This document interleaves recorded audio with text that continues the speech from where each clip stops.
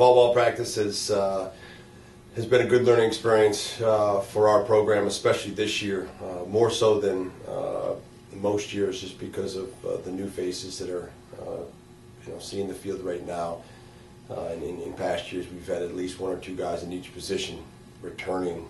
That's helped the development of whether it's the offense, the defense, the riding, or clearing, get off to a better start, maybe a more developed beginning. Now we are starting from square one a little bit in certain positions, especially at the midfield. Losing 4 senior middies last year has really put us in a position to have to develop a lot of new guys, not just in the offensive end, but in the defensive end and the riding and clearing schemes and everything that we're trying to do. So it's been a tough position to replace, but we got guys like Roy Lang and Chris Langton and Chris Ritchie, John Thompson doing a great job of kind of picking up where those guys left off, and Max Sebald and John Glenn, Rocco Rivera and George Calvert did a great job of leaving behind a fairly detailed blueprint about what we want to look like at the midfield in all facets of the game. So we're pretty excited about the development of some new guys there, and we're relying a lot on guys like Rob Pinnell and Ryan Hurley to kind of give us the leadership that those guys provided last year, Max and John, and they've done a good job of allowing some of those sophomore middies to develop at a pace that's going to be conducive to our offense. And then defensively, there's a lot of veteran faces back there. Without Matt Moyer, we certainly need everybody to step up and pick up a little bit more of the slack and responsibility that's been left behind. But Max Feely, Pierce Durkak, those guys have really stepped their leadership role up and taken on a lot more responsibility this year within the role that's been left behind. And Matt Martinez and AJ Fiore have done a good job of just battling one another, but in a friendly, competitive setting. So both those guys are pushing for each other, but also pushing each other to give us the best possible option and goal. So overall, it's been a productive fall, but certainly we got a lot of work to do, and everybody understands that as we head into this second phase of fall ball before that preseason work that we'll have done in February. So, with 8 practices in right now, we had a wonderful opportunity to host our first ever, since I've been here, fall ball tournament, and had Penn State and Bucknell, 2 prominent Division I programs, come to Ithaca on Saturday afternoon, and each of us were able to kind of play a 3-team round robin, so we were each able to play 2 full games of lacrosse on Show Field, and it was a great opportunity, hopefully for all of us. I thought both Penn State and Bucknell looked very good at this time of the year, and for our program, we were exposed in a lot of different areas, offensively, defensively, riding and clearing, both good and bad. And I think that it's what you want as a coach, it's what you want as a team, to take these fall ball experiences, both practices and scrimmage events, and just try to build on them. So I think the obvious understanding is that we're going to have a lot of work to do coming forward, but that's kind of what you'd expect at this time of the year. And we got 4 hours of film that we've broken down and that we'll talk to our team about in terms of the things that we've done well and the things that we need to work on.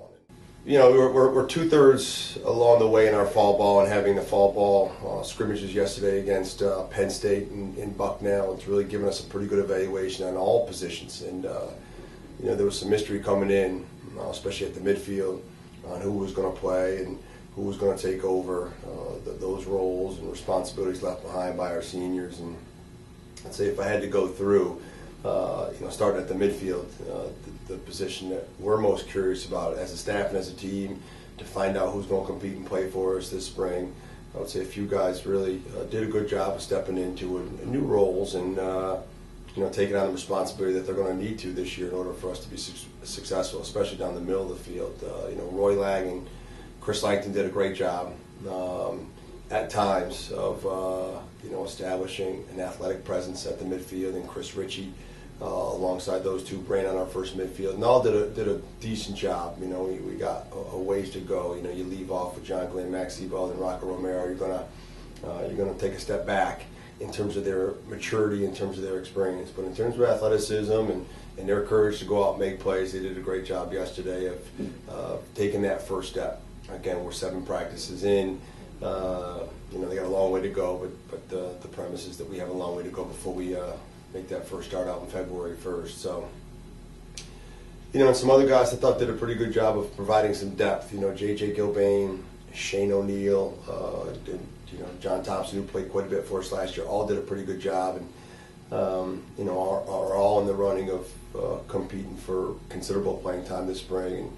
And then you got a group of freshmen right behind them: Kyle Unowski, Tommy Trasseline, Cody Levine, all played very well. Cody Levine in particular scored a nice goal off the ball, and all those guys are showing signs that they're going to be pushing those veterans for quality playing time this spring, which is nice to have a little competition as we go into the winter months. At the attack, we were a little bit more established there with Rob Pennell and Ryan Hurley, and both those guys played the way we would expect them to play. Managed the offense very well, got other guys involved. Within the course of the 2 games that we played, they're going to have to continue to grow into their leadership roles this year, and especially Rob Pennell. As a freshman, I think he had a lot of great veteran players around him in the offensive end, and it was it allowed him to grow up at his own pace. And this year, we're just going to have to expect him, even as a sophomore, to take on a considerable more leadership and responsibility in terms of what's going on in the offensive end. And David Lau and Scotty Austin did a good job of rounding out that attack and made some nice plays throughout the course of the afternoon, but we still got to get stronger there and develop a little bit more presence on that right-handed corner. Defensively, Max Feely continues to be a leader back in the defensive end, especially down low. And we got some veterans back there like Andrew McDonald, Michael Howell, who continues to make great strides back there in terms of his understanding and heart. So we feel like we're a little bit more established back there. You add some of the freshmen who played what we thought, some quality minutes. Thomas Keith in particular at the pole, backed up Pierce Durkak at long stick midfield. Thought did a great job, and seems to learn every day from the heart and passion of a Pierce Durkak and the way to compete and how to play the Cornell way. And Austin Boykin's done a good job of picking up where he left off last year. So, we feel like we got some established guys back in the defensive end, and we're just trying to grow up a little bit there with guys like Chris Levatis and Jack Dudley and some of the freshmen that are coming in like Jason Noble and Mike Bronzino. And, they've all done a pretty good job of rounding out what we hope is going to be a very stingy defensive unit, and one with a lot of minutes under their belt. So the experience that we had coming in from last year, or the last couple of years, we hope is going to really help, kind of speed up the process offensively, or just allow our offense to grow up at the pace that they're going to need to, with some younger guys competing and playing for them. And then the 2 areas that face-off X and the goaltending position are 2 areas that we really need to gain some valuable experience on the job, and they're just going to have to grow up quickly.